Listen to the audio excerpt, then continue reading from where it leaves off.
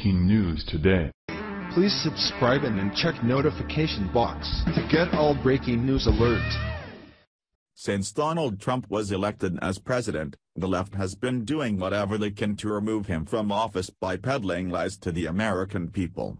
These spiteful liberals cannot accept the truth that Trump is in fact the President of the United States and beat Hillary Clinton, so instead, they will continue to fan the flames of division to create as much dissent as possible. The first tactic the left focused on was the bogus Russian collusion story, and as time passed the entire narrative began to blow up in their faces.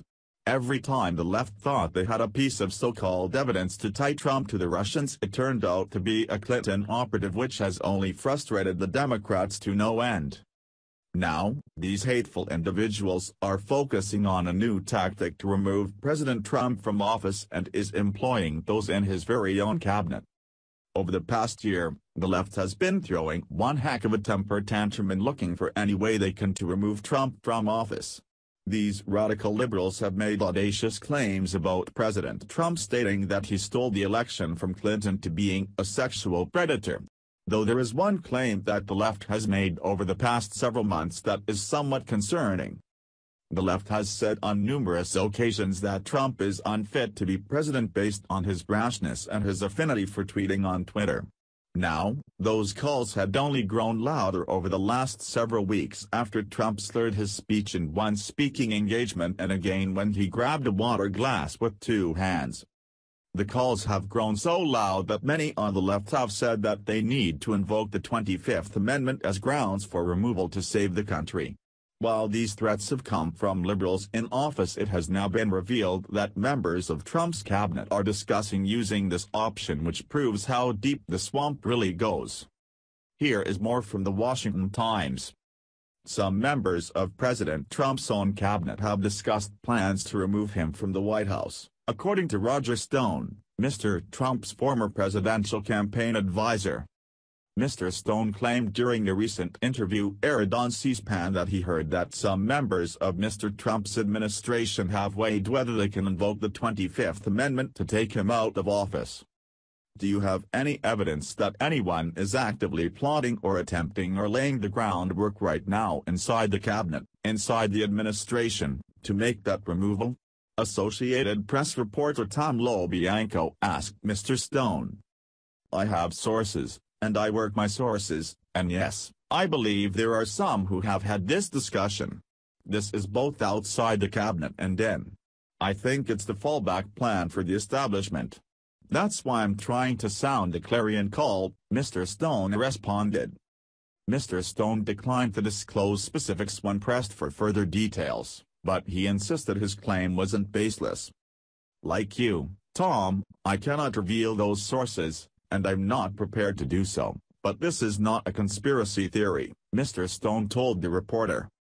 There are members of the cabinet who have had this discussion. Let me just leave it at that, Mr. Stone added. Mr. Stone, 65, advised Mr. Trump's successful 2016 campaign through August 2015, and currently he co-hosts an internet and radio program, War Room, produced in connection with far-right conspiracy theorist and devout Trump supporter Alex Jones. Mr. Stone previously advised former President Richard Nixon and co-founded a lobbying firm in 1980 with Paul Manafort, Mr. Trump's former 2016 campaign chairman. Mr. Manafort is one of 4 people indicted as a result of special counsel Robert Mueller's investigation into the 2016 election, and Mr. Stone predicted that the outcome of that probe will have an effect on potentially removing the president from office. You're going to see an enormous uptick in these irresponsible stories smearing this president as, non compos mentis, not up to the job, and so on, particularly if Mr. Mueller should shoot and miss.